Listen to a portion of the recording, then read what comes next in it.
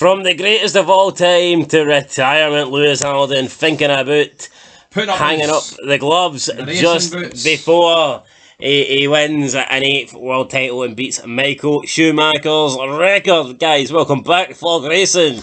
We're here with some brand new racing news, and that news is Lewis Hamilton apparently, more than considering, apparently on the verge of retiring. If you can remember, a few weeks ago, Lewis Hamilton, there was not a lot between him and an 8th world title. He was about to go one clear of Michael Schumacher, and it took Latifi, a safety car, a bunch of dodgy rules, and Michael to and not Michael Schumacher, Michael Massey. It's a motor race. It's a motor race. Did we go racing, Michael? Of Toto. So yeah, that's what stopped Lewis Hamilton, and apparently Lewis Hamilton, according to his own dad, Daddy Hamilton is great minds think alike. Daddy Hamilton has been speaking to Bernie Ecclestone, who is 91 years old now. Did you know he was 91? I knew he was old, mate. When's he gonna fucking die? It's about time, is it no? Well, we wouldn't have had this piece of news. Like, well, that's true. So. Anyway, Ecclestone said, quote, "I don't think he's coming back. I think he will not race next year. His disappointment in Abu Dhabi was too great, and I understand him. Now tied for 7 titles with Michael Schumacher, it is the perfect time for him to fulfill his dream and be a fashion entrepreneur," unquote. Tied, the perfect time? Really? Would the perfect would the ideal perfect time not be when you win the 7th? Not 8th? I know, but if you're going to stop, it would be when you match him, not when you lose. Yeah, but would it in reality, would it not have been him winning that Abu Dhabi Grand Prix, becoming an 8-time world champ, and then setting off into the sunset? In my opinion, guys, regardless of what happened, I think it's a wee bit pathetic that he's took his steering wheel and went home. I get he got fucked, but, I mean, why not fight next season? Ecclestone added, quote, "A couple of days ago, I spoke with his father, Anthony. I realised immediately that he did not want to talk about the future of his son, so we just talked about business." Ecclestone continued by saying, quote, "Hamilton has nothing to gain and can only lose following Verstappen's rise to the very top," unquote. So, Ecclestone basically, he's contradicting himself. He says that after speaking to his father, he's convinced Lewis will retire, but he also said that when he spoke with his father, they just talked about business because they didn't want to talk about the future of his son. So, Bernie Ecclestone, you wee lying 91-year-old bastard. Which one is it? Exactly. Maybe it's just senile. I don't know. Dementia's kicking in. What are you doing, Bernie? Get the sprinklers out. Shortly after, Mercedes boss Toto Wolff confirmed both he and Hamilton had grown disillusioned following the nightmare decision. Wolff said, quote, Lewis and I are disillusioned." You have to reset the lap before, Lewis. Get in there, Lewis. Lewis and I are disillusioned at the moment. We are not disillusioned with the sport. We love the sport with every bone in our body. We love it because the stopwatch never lies. But if we break... Hold on, unquote. What do you mean the stopwatch never lies?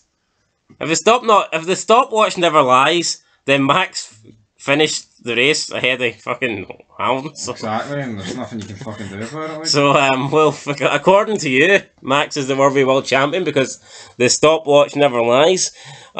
Quote, "But if we break that fundamental principle of sport and fairness and authenticity, then suddenly the stopwatch doesn't become relevant anymore because we are exposed to random decision making. It is clear you may fall out of love with it.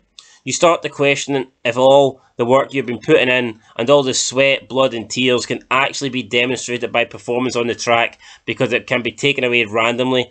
It's going to take a long time for us to digest what happened. I don't think we will ever get over it. That's not possible, and certainly not as a driver. I very much hope that the two of us and the rest of the team can work through the offence, but we will never overcome the pain and distress that was caused. To be honest, still today, I can't even understand what was happening. For me, that still seems like a nightmare." No, Mikey, no. Just pure pathetic here, I think, for Toto Wolff, still crying about it. I mean, one minute he's saying the stopwatch is all that matters, but if Hamilton doesn't win, then the stopwatches are relevant, you know. It's fuck me. This is a true case of only sings when he's winning. He's punched the desk. Toto Wolff's greeting. His Monster Energy drink is out the window. And Total Wolf, guys, would you like to see a Total Wolf sucks vid? 10 reasons why. Shut up, Dig. You talk, right, instead of fucking crumpling up cans in the background. What's that all about? That was very nice. And how we go on to Total Wolfie, Big Bernie? Big Bernie, 91. We're not talking about 50-year-old Austrian prick fucking Total Wolf, are we? Now, I've said my piece. You talk.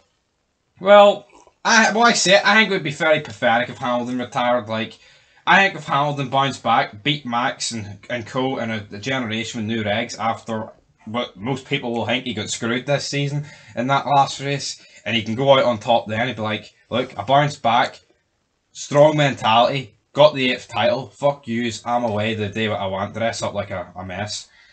Only girls wear dresses. That's what you said, Until Lucas. I go look, then everybody can wear the gender neutral dress. And on that note, will Lewis Hamilton retire? My money says no, but I have not much left, so... Honestly, I can see why he would retire, because he could probably retire and then play the whole victim card and, I was robbed in 8th world title. For like 20 years. Whereas, if he continues in like next season, if Verstappen wipes the floor with him, he looks like a fucking... Yeah, it doesn't really matter that he gets screwed because Max is better. Yeah, it doesn't really look that good. But if he retires now, he can always say, well, Max never beat me clean. Never beat me fairly. Yeah, it's like when Schumacher took out Fieldnorth, no one really gives a fuck because he went on and won 7. Well, I know he already won a couple, but you know what I mean? Say he never won anything after that, I'd be like, well... You know what I mean? Same with Senna taking out Prost. Senna died, it kind of like it's funny that all the Hamilton fans will say that Rosberg ran away when he won the title. Because he didn't want to get smashed by Hamilton.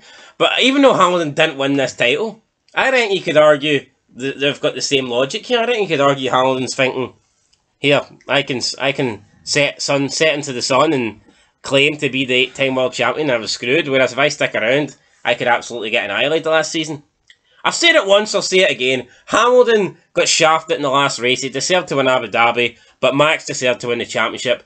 I mean, more often than not, Max was on the receiving end of the poor decisions and just the general bad luck. Hamilton never had that. Hamilton cost Max 25 points in Britain. You can say what you want, guys. It was definitely not Max's fault. Bottas took Max out in Hungary. And then Max also had the tyre issue in Baku, which cost him 25 points. Took him out in Silverstone. I've just said that. Yeah. But, you know what I mean? So what bad luck did Hamilton have? His bad luck really came at the hands of Michael Masi in the last lap. So I'm trying to think.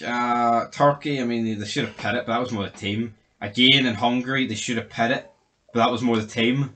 It's not bad luck, really. It's kind I think if everything plays out fairly, Max probably won the title before Abu Dhabi.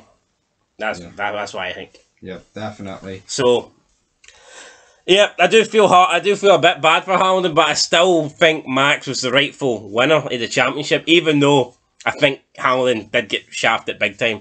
And that's my opinion, guys. I hope Hamilton will be back. It'd be kind of sad to see him just leave. You know, next season you've got the new regulations, the grid could be shaken up. It'll actually be nice to see Hamilton not have fucking Bottas as a teammate. I don't know, I'm not saying that Russell's going to be more competitive than Bottas, but I'm just looking forward to see it not being Bottas, for the simple fact is, you knew Bottas was going to do nothing. Exactly. Maybe Russell can compete with Hamilton, right? Likelihood is he won't, but maybe he can. Either he's slower, I have faith in this guy actually battling him. Even though he's got fucking pretty much no racecraft. But everyone says he's got great racecraft, he's never shown it on a Sunday. Mr. Saturday doesn't he show nothing on a Sunday? I mean, hell, man, I may as well call Latifi Mr. Sunday. But, aye. Who knows? Maybe Hamilton will be known as neither Mr. Saturday or Sunday, because he could be given up. He wouldn't even be known as Friday or Thursday practice driver either. It's Friday, Saturday, what? George Russell, though, guys. I have faith in Georgie.